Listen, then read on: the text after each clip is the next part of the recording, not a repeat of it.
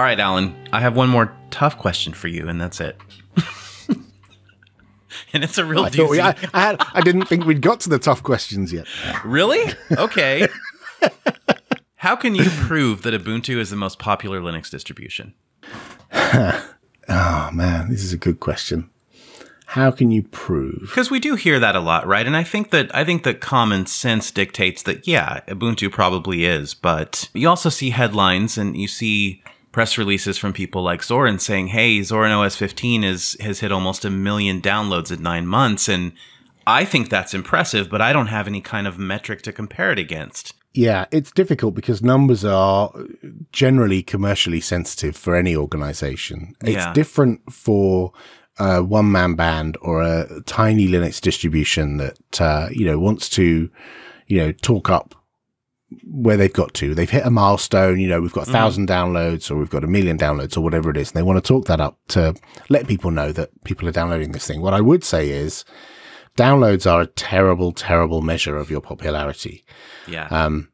Having seen the web stats for the Ubuntu ISO downloads, they in no way translate to users. There's no correlation between the number of times your ISO is downloaded and the number of people using it. You can look at third-party things, like you can look at the Steam survey. I wouldn't look at things like the contributions to ProtonDB because they're a different class of user. They're the tweakers. They're the tweakers going out of their way. And a lot of them, and a lot of them will run Arch or Manjaro or something like that. And I've certainly seen people talking about how something is the top of that list, therefore it's the most popular. It's most popular among that niche of, like, it's the parasite on the fly on the back of the dog. Like, it's such a tiny subset of the whole entity. If Linux is the dog, I mean, we're probably the flea, in fact. But I don't have a good answer for you because I always try and cite third parties who have good data, and third parties that have good data are things like Steam Survey, Wikimedia, various net surveys, anything which is a popularity contest where you click on things, dismiss out of hand because they can be easily gamed. For example, DistroWatch. Don't get me started on DistroWatch. Oh man, that's an entirely different episode. Yeah.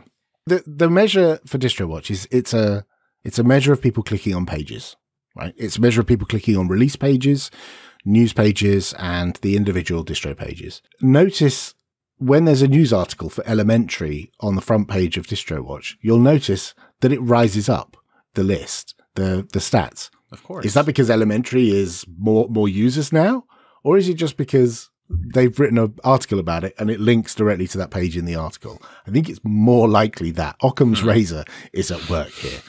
It's difficult because we get given data by third parties. Like we've, been given access to information by companies who monitor this kind of stuff. And so we know it is. But unfortunately, it's not our data and we can't share it. And that's frustrating. What I can point to is the numbers that other people have published. And so some of the other distros have published their user numbers as far as they can track them. Interestingly, PPAs have stats on them. You can actually get stats of how many people are downloading things from PPAs. And some Linux distributions have PPAs enabled by default. And so as a result from that, you can extrapolate roughly how many users a distro has by how many times the PPA is hit when a new release of a package hits that PPA. And so there are some ways to see, with data that's out there, but I don't think there will ever be here's a list of all the distros and here's how many users they have. Can you point to growth?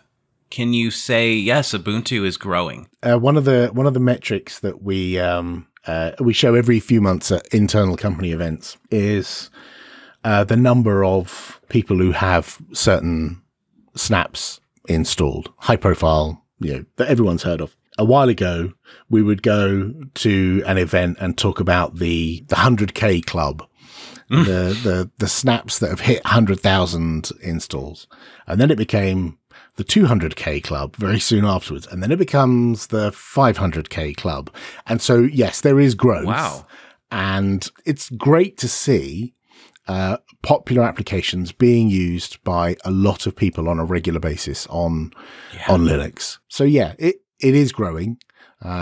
Maybe not as exponentially as, we'd like. Maybe it would be great if, that percentage we see in the Steam survey grew a little bit faster, but it's difficult.